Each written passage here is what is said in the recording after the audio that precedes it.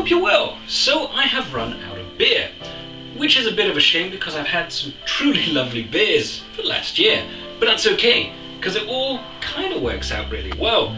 Normally around Christmas time is when most brewers start brewing because they get it for Christmas and they're like, why not? Then they get the bug and they never stop.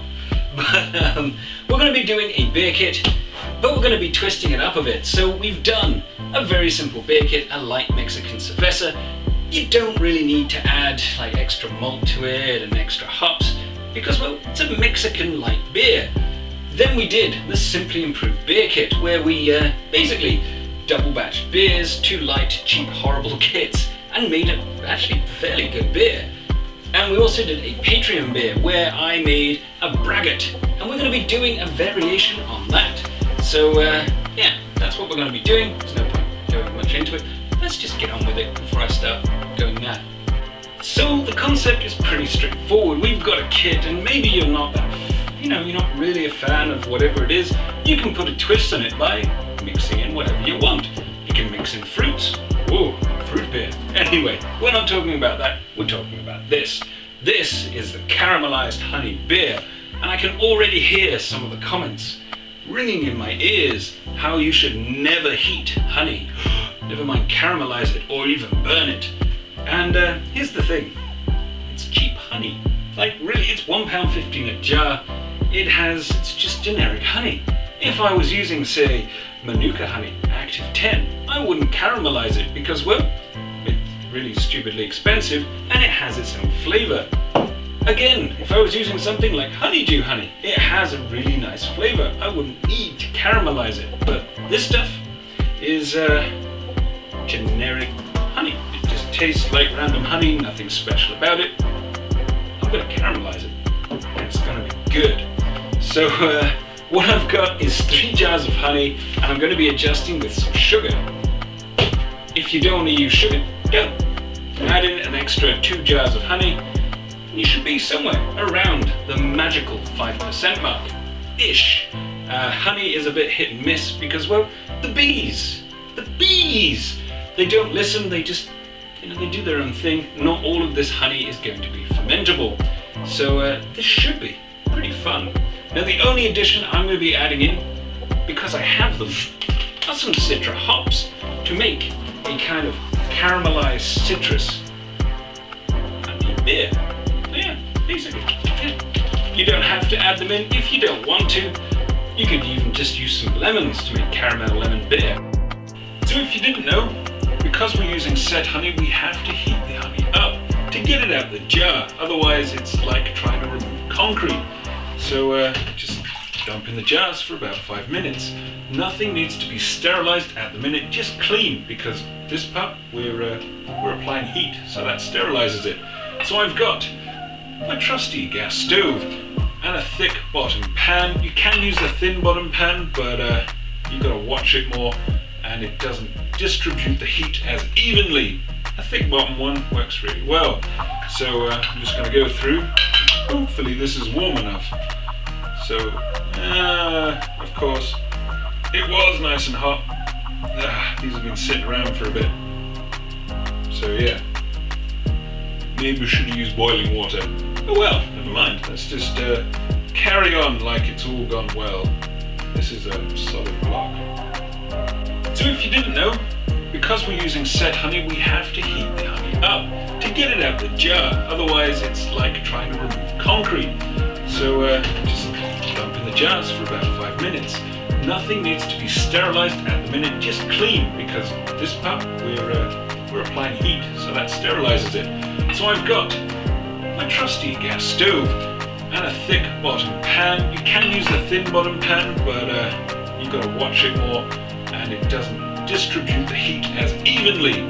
So we're back again. We're going to try this again. I just showed you how not to do it. This honey is like concrete. Who'd have known? It looks like it wants to come out, so yeah, it's still pretty thick. Oh, that's just going to have to do. So I'm going to battle with these jars. That is like concrete. That is just solid.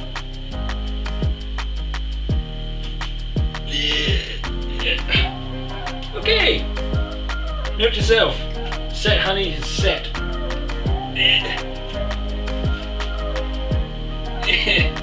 Oh, we got it.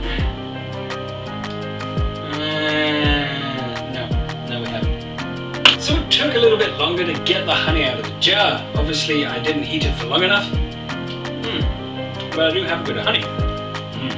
Good stuff. So, I'm going to put this on a nice medium heat, let it come up to the temperature. I'm probably going to have to adjust it because it will start foaming. If you're using runny honey, you have to do it on a low heat, but set honey has less moisture, so we're basically halfway there already.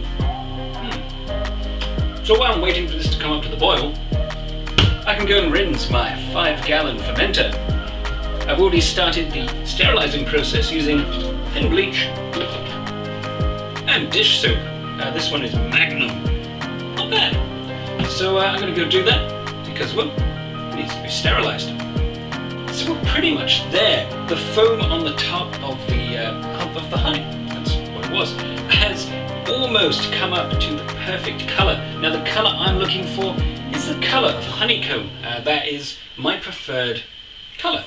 You can go a little bit lighter or a little bit darker. It's really up to you. You can even go black. I mean, it's personal preference. But we're nearly there on that. And in the meantime, because I've done this a few times before, I've done it nice and slow on a low heat, I can leave it. I don't suggest that you do that, especially if you've never done it before. Keep an eye on it. But I have finished sterilizing my 5-gallon water container. I've sterilized my side and my hands by default. That's why this is all there. I've even sterilized a stirring spoon using boiling water. Scorching works the same. So we're just about ready. So what I'm going to do is I've got my hops, my citra hops, because I want some citrus added into it. And because these have not been sterilized, because they've been sitting in my freezer for a while, I'm actually going to be using half a tablespoon, which is 1.5 teaspoons. Saves weighing it out, that way I know, of these pellets. And I'm going to add them in to the honey gently. Don't want it to boil over.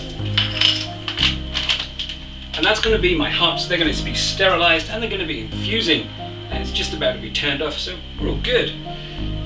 So I suppose we should start preparing the beer kit. So occasionally I get asked the question that someone has had a beer kit and they've had it for years, but they're not sure if they should use it or not. The answer is yes, you can. If you're worried, you can always boil the malty stuff and just replace the yeast. I mean, this is ale yeast, because, well, it's so easy, because lager yeast you have to faff around with.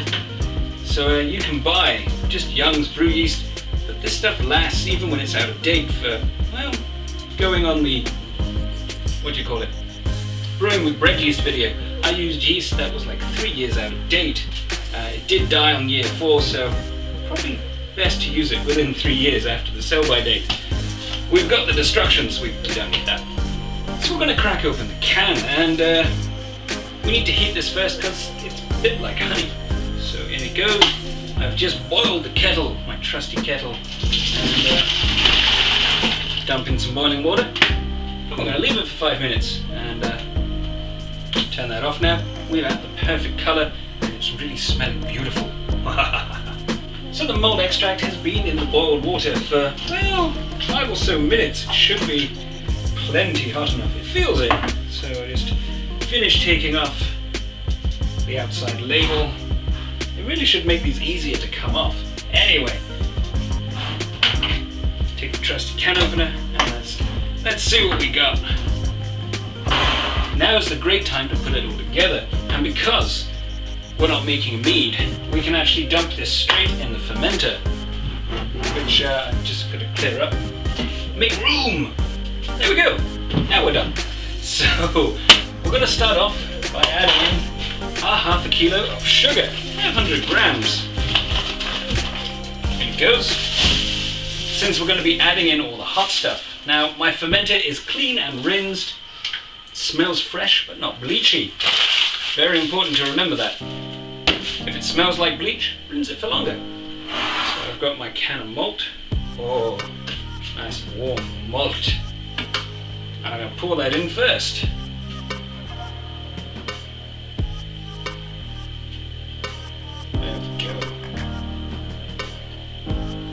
we can rinse this out with water in a second.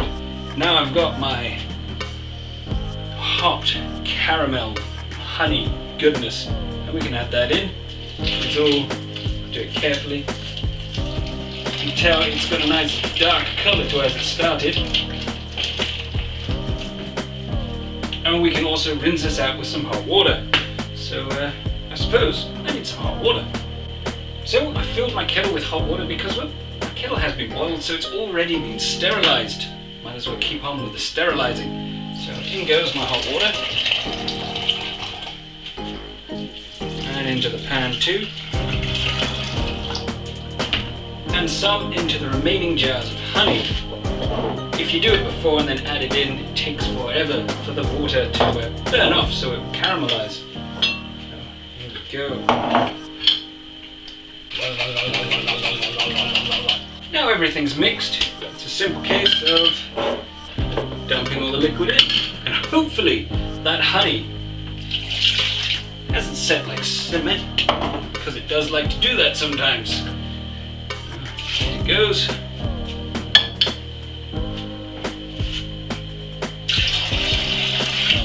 Have to say, those citra hops really smell good, like really good. Kit doesn't smell bad either. And now to stir. And let's stir for a while.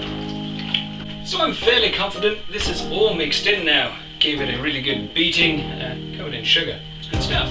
So the only thing left to do now is to top this up with cold water. So I'm going to use my kettle because, well, it's sterile. This is going to take a minute.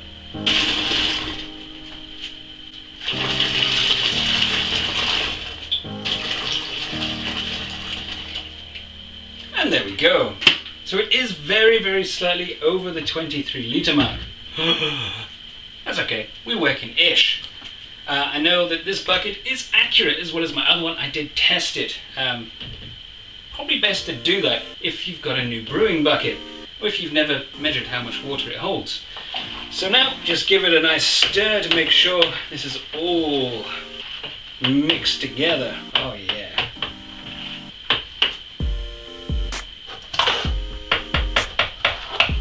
Right, I'm going to stick the lid on and we'll be back in about 5 minutes so we can test it with the hydrometer when all this foam has disappeared. Ooh, that is good. So I've let the foam die down and I've got my hydrometer all ready to go. So let's dump it in and let's see what we're going to get.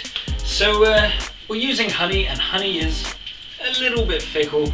It could be lots of fermentable sugar, may not have quite as much. Each jar is slightly different, though it was all like cement, which wasn't helpful.